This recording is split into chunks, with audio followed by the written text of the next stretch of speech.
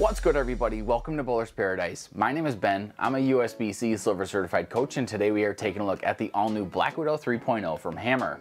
Before we fire this one up, be sure you're subscribed to the channel. It's free, it's easy, and it is the best way to help us bring you the best non-biased and cross-brand reviews in bowling. While you're down there, be sure you hit that notification bell too so you don't miss out on the next review. This one needs no introduction. It's the next chapter in one of the most storied lines of equipment in the history of bowling. It only made sense as the Brands of Brunswick figures out the ideal utilization of the HK22 base material in their solid covers that they would use it on this gas mask core, and that's exactly what we have here. The version of the aggression solid cover on this one is very similar to what was used on the Widow 2.0 from 2020, finished to 2000 grit out of the box. For the layout, I went with a 4.5 by 5 by 3 2LS layout. This is a pretty similar one to what I put on the Brunswick Infinity, as well as the Motiv Black Venom, both of which I actually really enjoyed. Both of those pieces had weaker cover stocks and cores for sure, but I wanted the layout to encourage a more benchmark style reaction that uses most of the core's power in this Black Widow. It's always tough to pick layouts for super strong bowling balls like this, but the intent here is to amplify the strengths of this piece and not to mitigate the weaknesses. And on the lanes, the Widow 3.0 gave me pretty much everything I expected out of it. It's a true dull asym style shape that stands up with the strongest bowling balls on the market today in overall hook potential. Those that have thrown any of the Widows know what they're going to get out of this thing, and I think it's kind of a love it or hate it kind of shape. It's strong and predictable, and if it lines up with your game, this thing's going to crush pins. And that was probably my favorite part about throwing this one. Obviously, during these reviews, I like to explore the lane and do different tricks with my hand to see how the ball responds. And when I was keeping this Black Widow in front of me and just letting it roll, it smashed pins. Don't let the volume of corner pins I leave in these shots fool you. When you're lined up with this thing, it's going to do a lot of work for you. But on the downside, when you're not lined up or doing the right thing with this one, the shape looks okay, but the carry is just atrocious. I was honestly amazed by some of the shots that left corner pins, but my amazement doesn't make them fall over. This Black Widow 3.0 was good in one part of the lane, and in that part, it was actually great.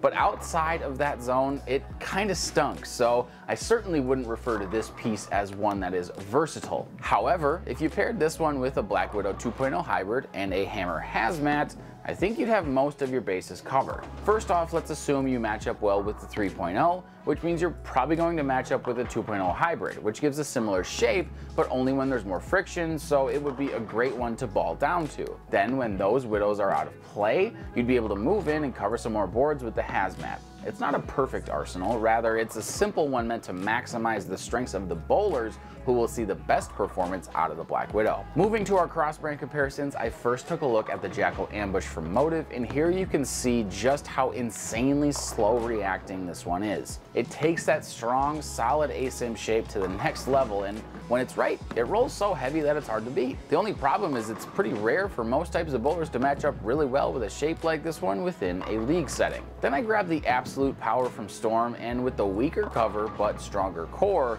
this one matches up well in a similar part of the lane when compared to the Widow 3.0, but has a more active shape down lane. This one blends out the lane a little bit more effectively, creating some more versatility, but when it comes down to repeating a shape in the same part of the lane, the Widow has the edge over this one from Storm. But with that, here's my recommendations on the types of bowlers that I think would match up well with the Black Widow 3.0 from Hammer. The first is low axis rotation bowlers. These folks typically don't like opening up their angles much, and with the Widow 3.0, you don't have to. The gas mask core, as it has for generations at this point, will do more of the work for you, and those that can keep their angles straighter up the lane are sure to see some awesome results out of this one from Hammer. The second recommendation is for speed dominant players. I think these players will be able to drill this one strong with some longer pin to PAP distances and see some awesome shapes. Again, the power of the Black Widow line is unlocked when you let the core do the work for you. So players that struggle with getting the ball to shape will appreciate the strong, consistent, and reliable reaction they get out of the Widow 3.0. The all-new Black Widow 3.0 is simply the next chapter in the storied history of this line from Hammer,